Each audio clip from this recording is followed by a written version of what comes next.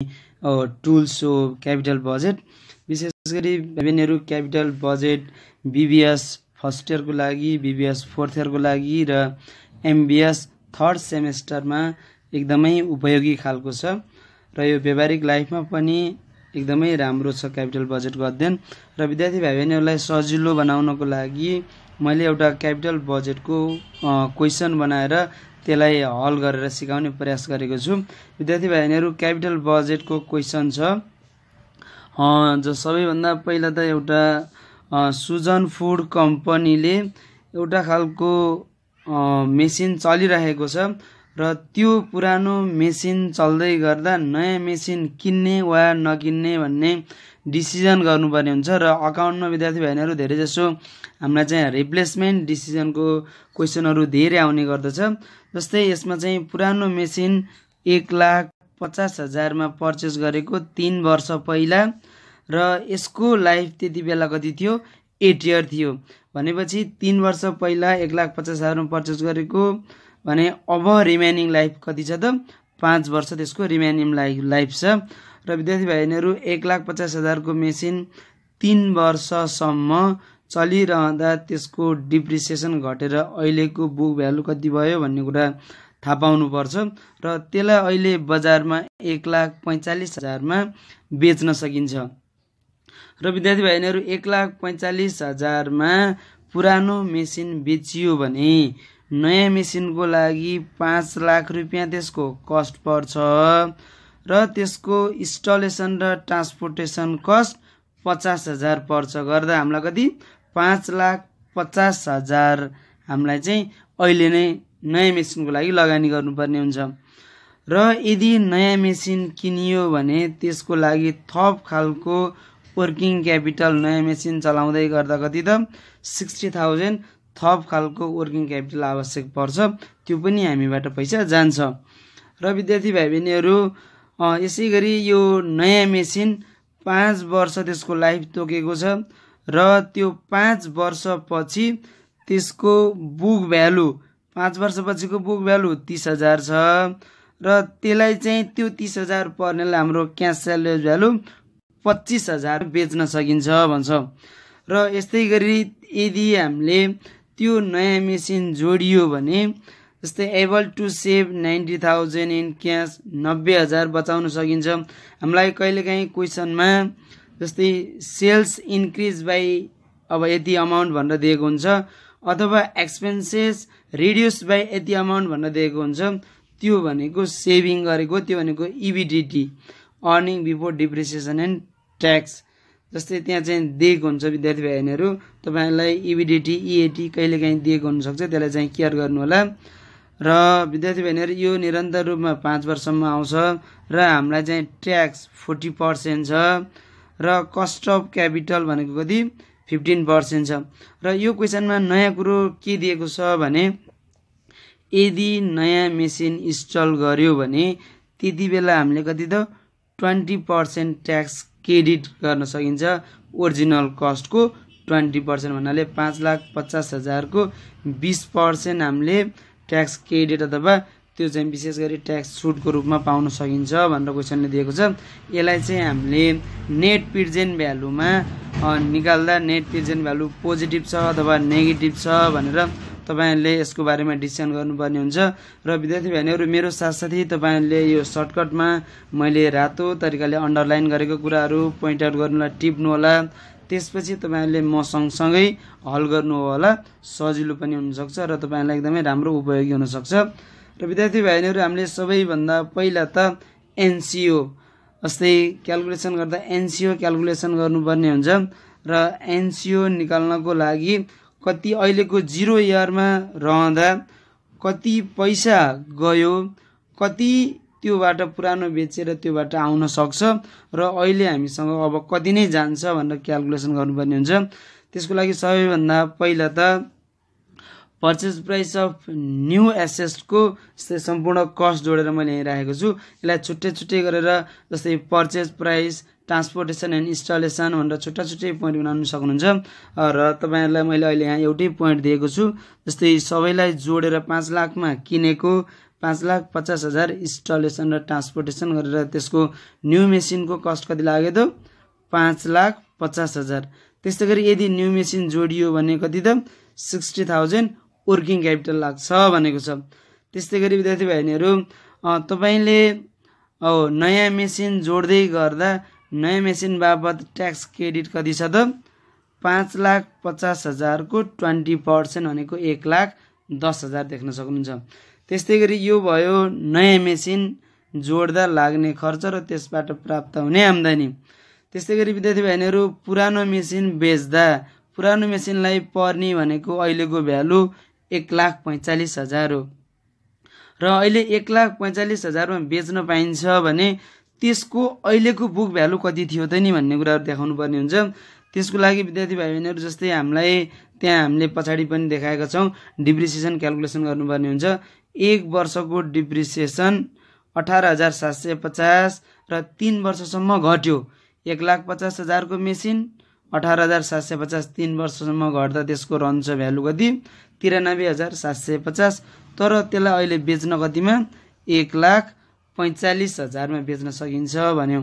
भनेको 93,750 को लागि 1,45,000 मा बेच्न सकियो भने हामीलाई के हुन्छ त गेन हुन्छ। यो लस पनि हुन सक्छ। बुक भ्यालु भन्दा क्याश भ्यालु कम हुन्छ भने लस हुन सक्छ। बुक भ्यालु भन्दा क्याश भ्यालु बढी हुन्छ भने हामीलाई के हुन्छ गेन।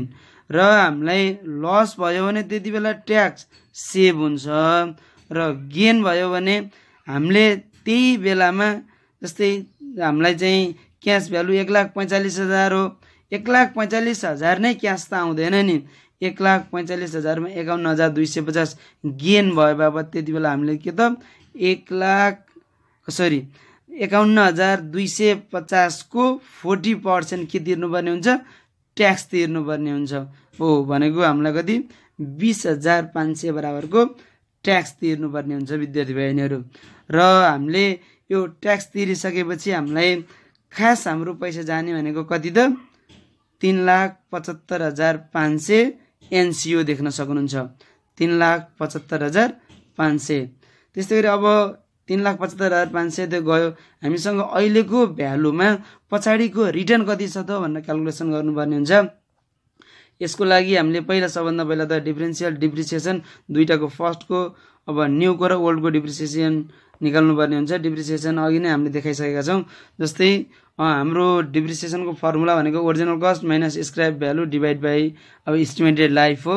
जस्तै पुरानोको 1,50,000 छ र लास्टको क्याश सेल्वेज भ्यालु अथवा हामीलाई चाहिँ last terminal book salvage value छैन त्यसको 0 छ डिभाइड बाइ 8 गर्दा 18,750। त्यस्तै गरी न्यूको हामीलाई चाहिँ 5,50,000 र लास्टको भ्यालु बुक भ्यालु भनेको 30,000 छ गर्दा कति भयो त 1,04,000 आउँछ। र हामीलाई न्यू माइनस ओल्ड गरेर डिफरेन्शियल डिप्रिसिएसन निकाल्नु पर्ने हुन्छ। न्यूको 1,04,000 अब ओल्डको 18,750 गर्दा 85,250 बराबरको के हुन्छ त हाम्रो दुईटाको फरक डिफरेन्शियल डिप्रिसिएसन देख्न सकिन्छ विद्यार्थी बहिनीहरु। यति गरिसकेपछि अब हामीले क्याल्कुलेसन अफ एनुअल CFAT एक वर्षमा क्याश फ्लो आफ्टर ट्याक्स कति प्राप्त हुन्छ भनेर हेर्न सकिन्छ।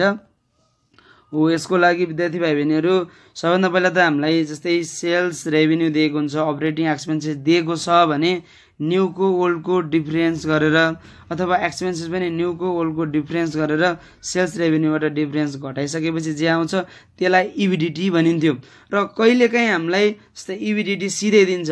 जस्तै ट्याक्स सेभ हामीलाई चाहिँ अब जस्तै यति बराबरको क्याश एक्सपेन्सेस सेभिङ भयो अथवा रिड्युस बाइ यतिले भनेर दिएको छ अथवा सेल्स रेभेन्यू इन्क्रिज बाइ यतिले भनेको छ भने त्यो के हो त इबिडिटी हो भनेर बुझ्न सकिन्छ।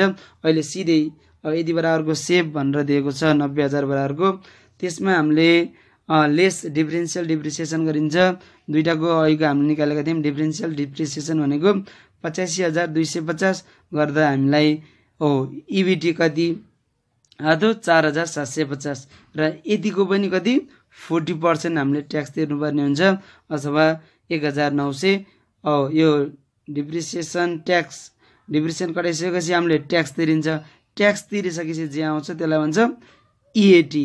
इएटी आइसकेपछि फेरि हामीले यो चाहिँ हामीले डिप्रिसिएसन भनेको नन क्यास एक्सपेन्सेस हुनाले यसलाई फेरि एडब्याक डिप्रिसिएसन गरिन्छ 85,250 जोड्दा र हाम्रो कति भयो त 88,100 बराबरको एनुअल CFAT प्रत्येक वर्ष हामीलाई चाहिँ CFAT कति 88,100 देख्न सक्नुहुन्छ विद्यार्थी बहिनीहरू 88,100 हाम्रो एनुअल CFAT हो।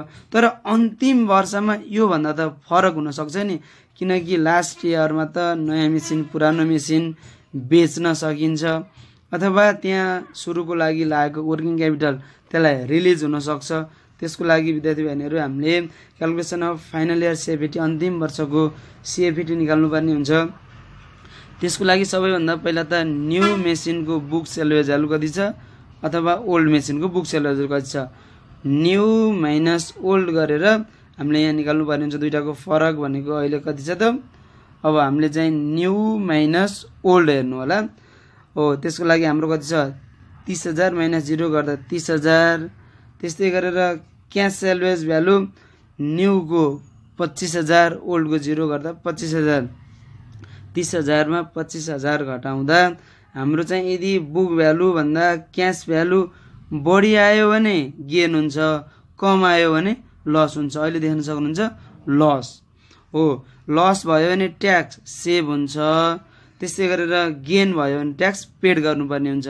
सबभन्दा पहिला त हाम्रो डिफरेन्सियल क्यास सेल्वेज भ्यालु 25,000, अझै हामीलाई ट्याक्स सेभ भयो 5,000 को 40% कति 2,000।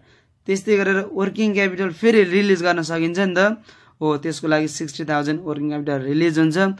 र नियमित रूपमा 1 वर्षदेखि 4 वर्षसम्म आएको एनुअल CFAT त अहिले नै आउँछ नि 5औं वर्षमा पनि हो, यो आउँछ कति 88,100 गर्दा हामीलाई 1,75,100 बराबरको फाइनल इयर CFAT आउँछ।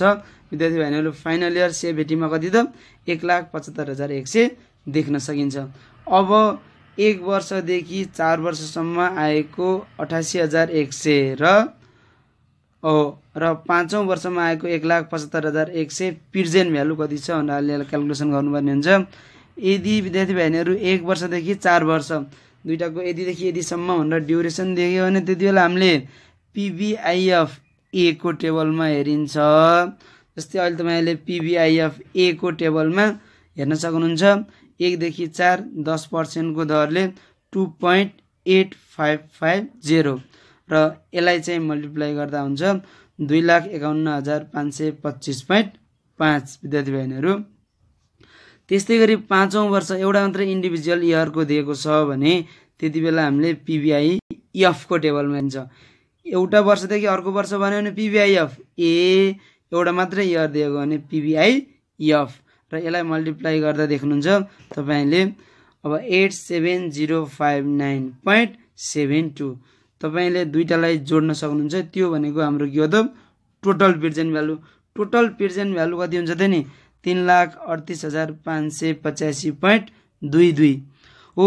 यति बराबरको अहिले आउँछ र अहिले तत्काल जान्छ कति हो NCO नै हामीले निकालिसकेका छौं 3,75,500 बराबरको जान्छ भनेपछि हामीलाई आउने भन्दा जाने बढी छ। त्यो हुनाले यहाँ के देखिन्छ माइनसमा देख्न सक्नुहुन्छ। यो माइनसमा देखिनु भनेको यो NPV नेगेटिभ हो। NPV नेगेटिभमा आयो भने नयाँ मेसिन हामीले इन्स्टल गर्दा हामीलाई अझ उल्टो घाटा लाग्दो रहेछ भन्ने देख्न सकिन्छ। र यदि NPV पोजिटिभमा आयो भने न्यू मेसिन हामीले इन्स्टल गर्नुपर्छ भन्ने कुराहरु देखिन्छ। त्यसैले अहिले हामीलाई NPV नेगेटिभमा आएको छ, त्यसकारणले हामीले company should not install new machinery भनेर भन्न सक्नुहुन्छ। यदि पोजिटिभमा आएको भए company should install new machinery भनेर भन्न सक्नुहुन्थ्यो। र विद्यार्थी बहिनीहरू यसरी हामीले NPV निकालिन्छ। NPV को आधारमा तपाईहरुलाई चाहिँ डिसिजन गर्न सजिलो हुन्छ। यसैगरी NPV IRR हामीले चाहिँ पछाडी IRR को बारे अरु अन्य भिडियोहरुमा पनि ल्याउन सक्ने छौं विद्यार्थी बहिनीहरू। र तपाईलाई यो भिडियो मन पर्यो भने सब्स्क्राइब गर्न सक्नुहुन्छ, शेयर गर्न सक्नुहुन्छ, लाइक गर्न सक्नुहुन्छ र सब्स्क्राइब गरिसकेपछि तपाईले बेल आइकनमा थिच्नु होला। थिच्नु भयो भने मैले अकाउन्टका विभिन्न नयाँ खालका भिडियोहरु ल्याउने छु र यसको लागि तपाईलाई सबैभन्दा पहिला तपाईसँग इन्फर्मेसन जानेछ।